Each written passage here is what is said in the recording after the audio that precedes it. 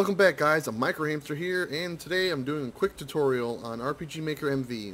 Now, this is the game I'm working on, and I just wanted to show you guys quickly how to do something along the lines of a grappling hook.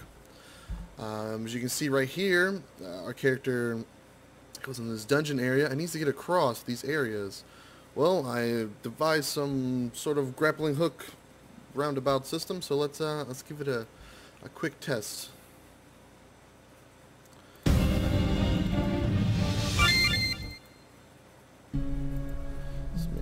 Big size. Alright. So basically, talk to this guy. He gives you your grappling hook. My bad. Key item. So now you have a grappling hook.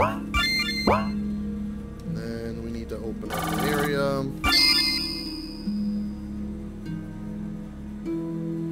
So now to get across, simply just use the grappling hook. That's basically it. It's get you across. There's no fancy animations and, you know, like a grappling hook shooting out. It's more or less you see it hit the wood and you fly across. So I'm gonna quickly show you guys how I did this. So basically you just want to make an event right here. You want to go and make a if-then parameter. So that would be a conditional branch. Set it to item, select your grappling hook, so you'd go and make an item called grappling hook as a key item. And then, you add your little text, say you want to use your grappling hook, and give a yes or no. So after it says yes, I put an effect, a piercing effect, onto the top of my hook 001. I named it hook 001. So that it'll make a little effect that the grappling hook attached to it.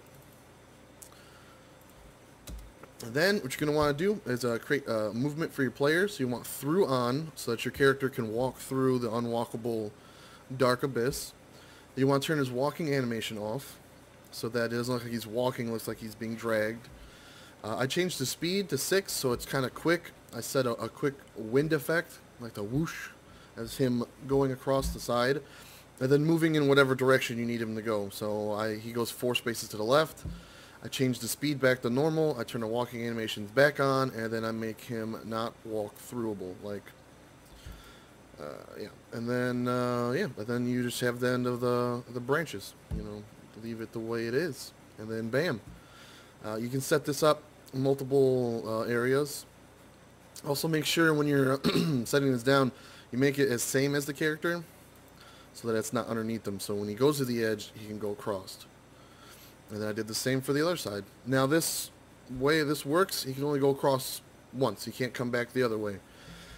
So to set it up the other way, you would have to basically just do reversed. But he has nothing to latch onto over here. So, you gotta kind of make it a puzzle thing to where you can only go one way, not the other.